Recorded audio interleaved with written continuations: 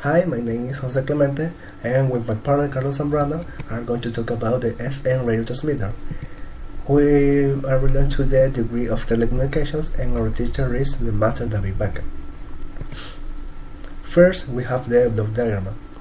In the block diagram, we can appreciate the components of the FM radio transmitter. The system consists basically on there are two frequencies, the carrier frequency and the audio frequency.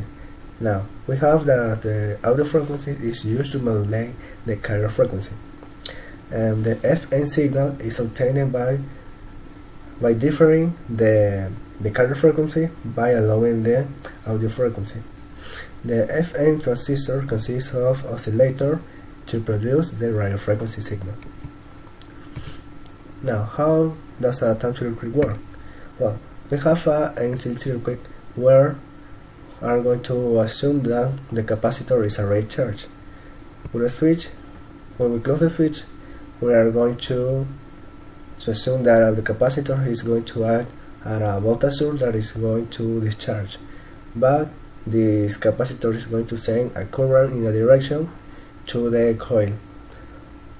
Now the coil will be charged and we will have an electromagnetic field that will send a current to the capacitor where it will obtain an inverse polarity. When the capacitor is already charged with inverse polarity, it's going to send a current in the opposite direction. So the system is going to create the oscillator, and we have the cycle for a long time. Now, the differential equation and solution of a time circuit. Well, now we have a system of LC circuit where the coil and capacitor are in parallel. Dealing with the Kirchhoff voltage law, we have this expression, and now replacing the value of the voltage of each component will be this equation. Now, we have to assume that in the coil we have a current and the capacitor will have a current in the opposite direction. And now we are going to express these currents as an only one current of the system, and we are going to replace in the integral to 0 to t, and we have now this expression where the voltage of the capacitor will be the initial voltage.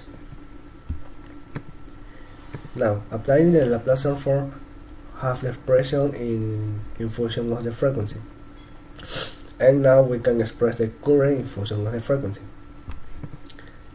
Now, applying inverse Laplace transform, we have as the current in function of the time will be the current out, and finally we have the expression of the current out in function of the time, the value of the coil, and the value of the capacitor.